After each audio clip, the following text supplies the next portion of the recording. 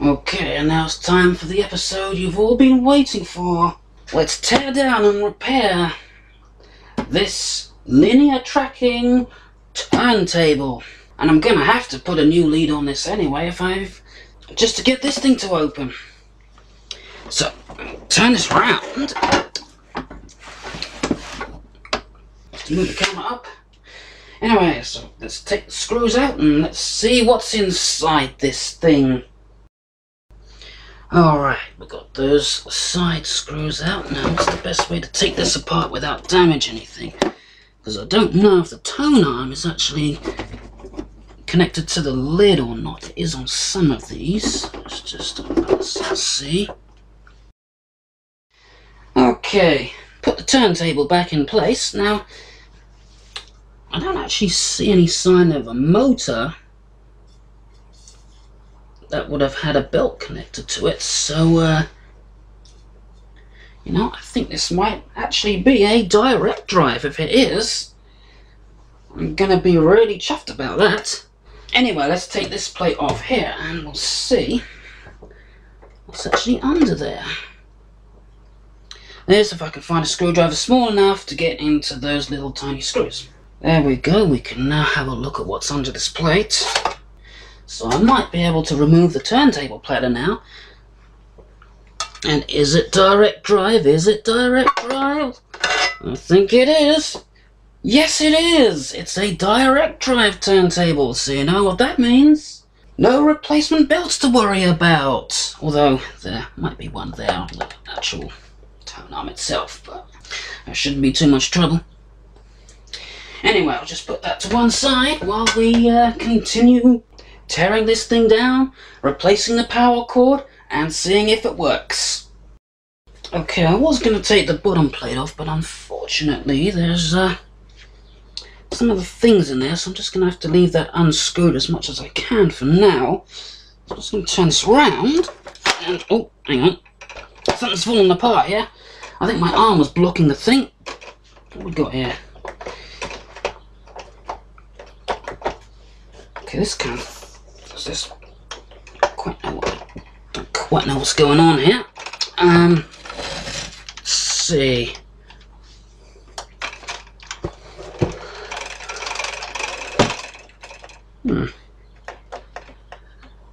Okay, this bit looks like it comes out.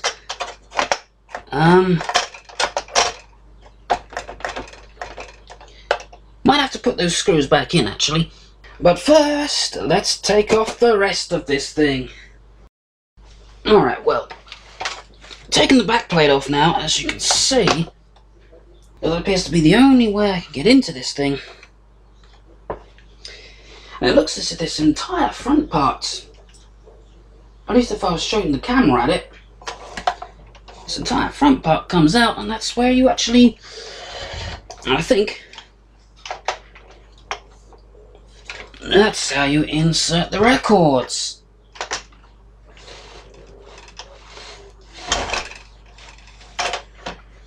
I'm not quite sure what this is for though. And if it's pulled out partially, I can push this up and down. If I pull it out all the way, it stays down. I didn't even push it. So I'm not sure what that's all about. Anyway, there appears to be a motor right here connected to a gear.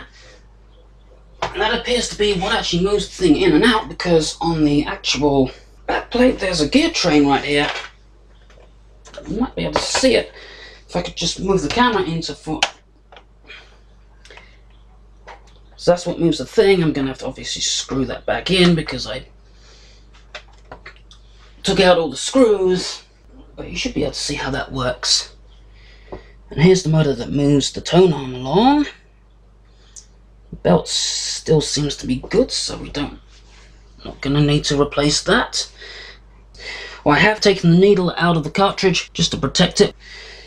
So I'm going to see if I can put on a new power cable and a new output cable, and we'll see if this thing works. Okay. Decided to move the operation to my bed because I've got much more work to room there. Anyway, I have put on new wires. have a new mains lead now. Also new audio output leads. Just got to put this little shield back on there, connect these two grounds, then put it all back together and we'll see if it works. Well, my loyal fans and trolls, good news and bad news. Good news is, it's alive! Just having to hold it here so it doesn't tip over the edge because it's just about to fall off right there. So I can just about balance there. But like I said, good news, and it does play. It's alive and it does play.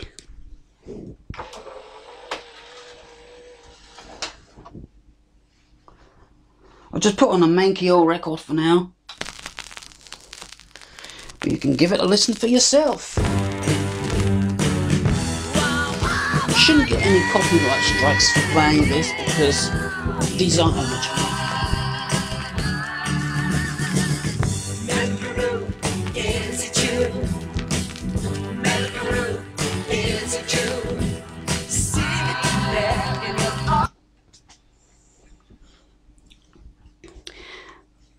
So anyway, that's the good news. Now the bad news.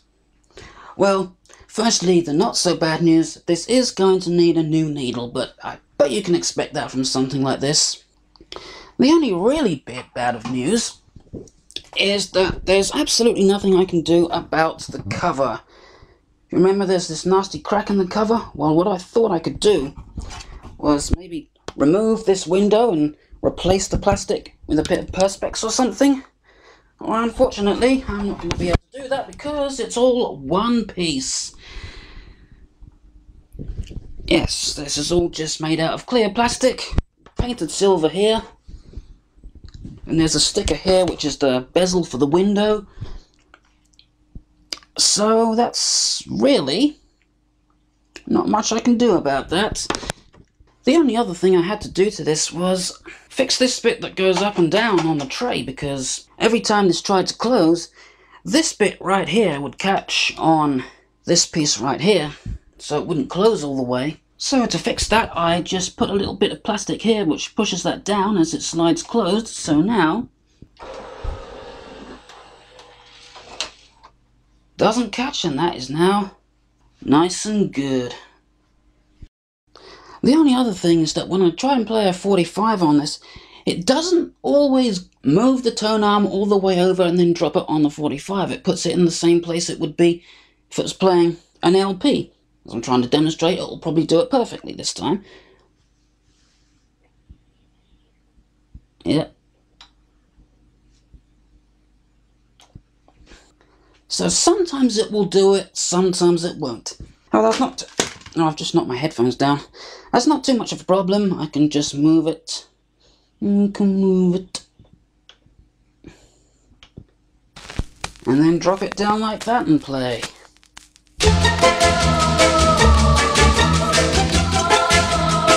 And it won't play too much of that. Probably will get copyright strikes if I play even a femtosecond of that. I don't know what's under YouTube's content ID or not.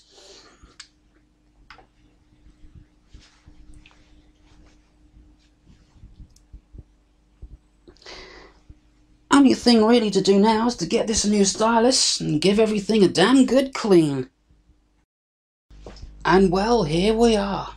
I'm gonna say that's a job well done. And until next time, goodbye.